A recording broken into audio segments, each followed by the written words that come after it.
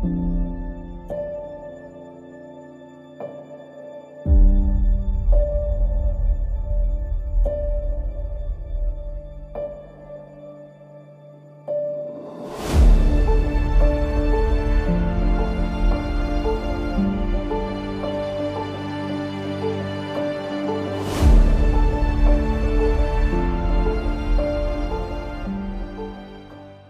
445th was a host to a multitude of personnel and other bases. The ASTS was hosting a TCCC event and coordination of prolonged field care and execution of field skills as it relates to the ASTS mission.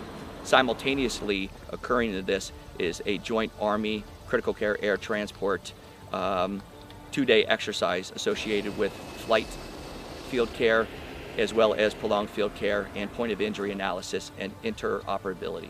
Lieutenant Colonel Policastro and myself developed a relationship when I came into command this last year, basically talking about how Army and Air Force teams, we work together overseas, and that did come out of our last deployment in 1819, where medevac dispersed all across Syria and Iraq, Jordan, and we were working with and supporting Air Force GST and CCAT teams. But of course, first time we had seen those elements when we were downrange. So had the idea to start maybe doing some training on the stateside before we meet each other downrange, and that's what's developed.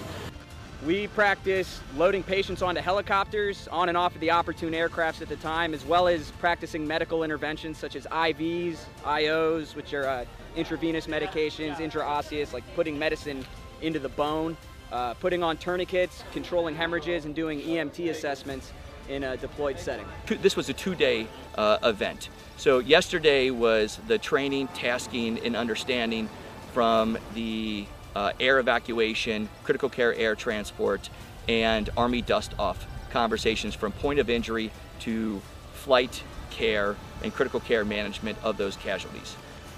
Yesterday we practiced staging patients for an aeromedical evacuation. That means if somebody's been wounded downrange and they need to get to a stateside hospital, we're the ones that got them on the helicopter or on the airplane and got them out of there where they needed to go. Last few days we've done medevac scenarios, tail-to-tail transfers with C-17s from our Blackhawks. So it's the first time we've ever done that in a training environment and not already in an operational environment. So that's huge, especially as we're bringing in younger people, and we're already seeing that Army and Air Force can work together. And over this next year we hope to flesh out these scenarios more and bring aircraft into these training scenarios. There are a lot of complicated factors that contribute to care and aeromedical evacuation in a helicopter. And the Army showed up and told us all about how they get patients in and out and what it's like to actually care for a critically wounded patient thousands of feet in the air in a helicopter. The full appreciation of all of our members and their families and community to allow us to execute these critical missions to allow enhanced survivability and care of both stateside and in foreign environments, I think is monumental.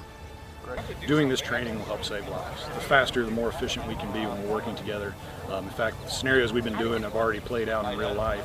The faster, more efficient we can be, that's lives saved is what it equates to. So that time away from family, that time out here doing these kind of things, one, it increases just skills of the people that'll save people in a life-threatening scenario, but just every second counts when somebody's hurt on a battlefield. And the faster we can get them to care, the better. And Air Force and Army working together makes that even better. So people are out here saving lives. That's the bottom line. It's great to be here. It's great to be out here with the 445th. I believe we're the best Aeromedical Staging Squadron in the Air Force Reserves. And even though we get together once a month, the camaraderie, the smoothness, the cohesion, it really lets us get together and get the job done. And I think in a deployed setting, we would do very well together. And it's just great to be a part of the Air Force.